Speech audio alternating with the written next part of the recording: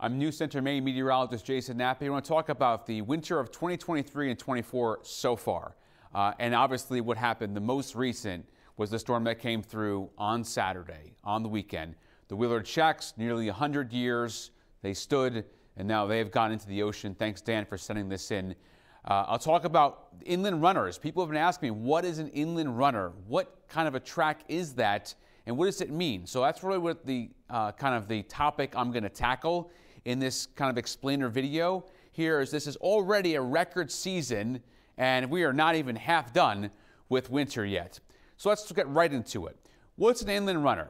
Well, normally, this is not an inland runner. Normally you get this nor'easter track, which rides along the coast or just off the coast, right? But with an inland runner, what happens is the track is going to go inland. It's going to kind of hook inland. So I'll show you that now. Here's that track where low pressure really starts to take over. Primary and dominant low is going to be inland. So that's an inland track. And what happens with that is it's going to pull all of the moisture out in front of it. Okay, so let's talk about, this is January 9th.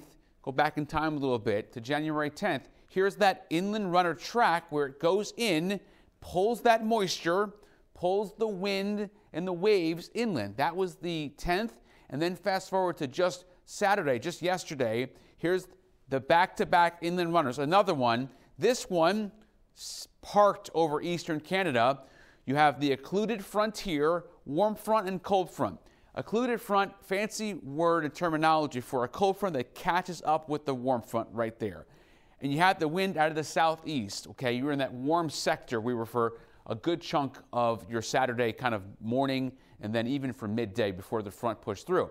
So let's talk about that. Why were there record high water levels? Well, when you have that system over here, the inland runner, and you have the occluded front, you've got all of the wave action, all of the wind in a very bad, worst case scenario position for us here in Maine. Along the coastlines where all of that water gets pushed up, because you see the way the Maine coastline is situated here, where a southeast wind versus a northeast wind, if it was a nor'easter, a southeast wind is what drives all of that water up to the coastline. So here we go.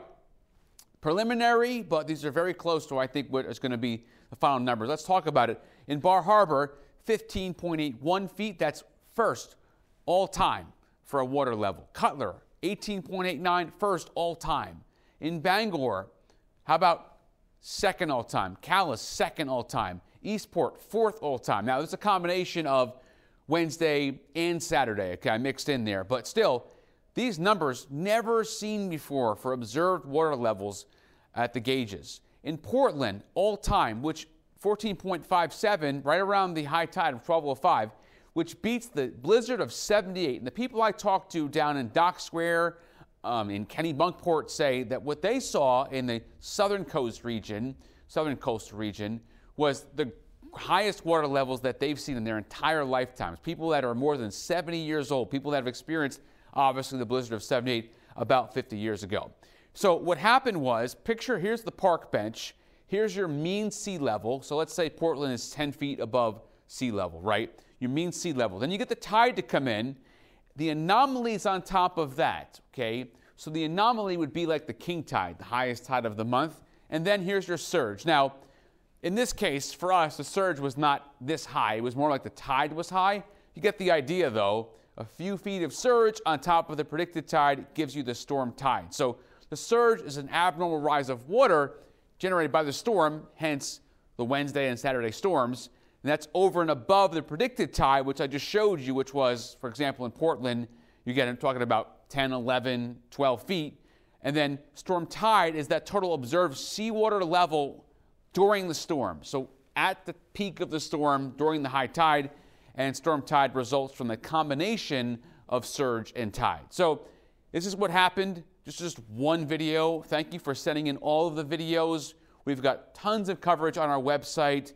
The fishing community and people on the coastline are going to be spending days, weeks, months, probably even years to clean up from these inland runners as they pushed inland and brought all of that tide and that surge and the storms to the worst possible place back to back. And one just last thing I'll leave you with, the reason why the second storm, which was not as strong millibar-wise, did as much damage as it did is because the natural barriers along the dunes and the flood protection were just pulled away.